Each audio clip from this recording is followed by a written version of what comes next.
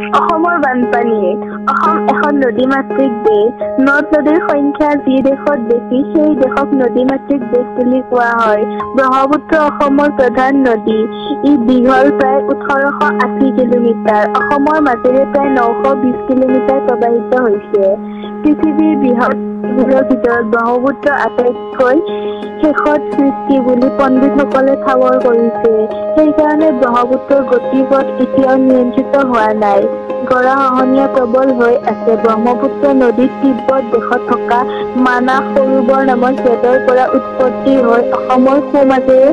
পূবৰ পৰা পশ্চিমলৈ বৈ গৈ বংগোপসাগৰত পৰিছেহি ব্ৰহ্মপুত্ৰৰ দুয়োপাৰে অসংখ্যক নদী উপনদীবোৰ অসমৰ চাৰিওফালে থকা ওখ চাপৰ পৰ্বত পাহাৰৰ পৰা ওলাই অহা নদীবোৰৰ ব্ৰহ্মপুত্ৰত পৰিছেহি বৰষুণৰ বতৰত বা বাৰিষা কালত উপনদীবোৰ পানীত উপচি পৰে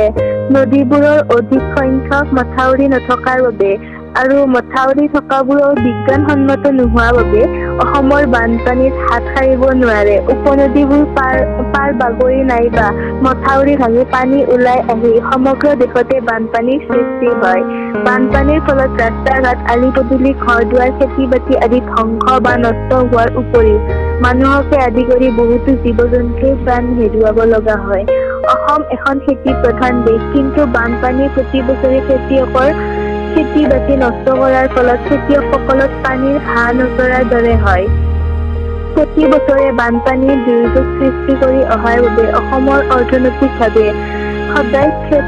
ক্ষতিগ্ৰস্ত হৈ আহিছে ৰাজ্যিক চৰকাৰ আৰু কেন্দ্ৰীয় চৰকাৰে অসমৰ বানপানী প্ৰতিৰোধ কৰাৰ ব্যৱস্থা কৰিব পাৰে ব্ৰহ্মপুত্ৰ আৰু উপনদীবোৰৰ পানী নিয়ন্ত্ৰিত কৰিব পাৰিলে অসমৰ বানপানী নিয়ন্ত্ৰিত হ'ব